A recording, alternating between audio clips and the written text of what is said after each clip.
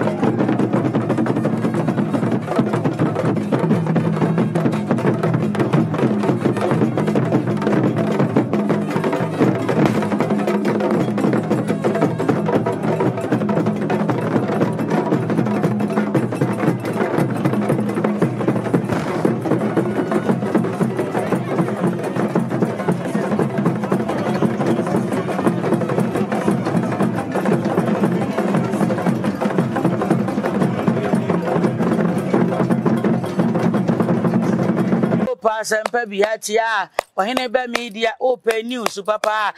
Oheneba Media ensem we koso Oheneba Media asempa pa wo ho Oheneba Media asem kase bi asie Oheneba Media asempa wo mu oi Oheneba Media asempa wo mu obi ametie yen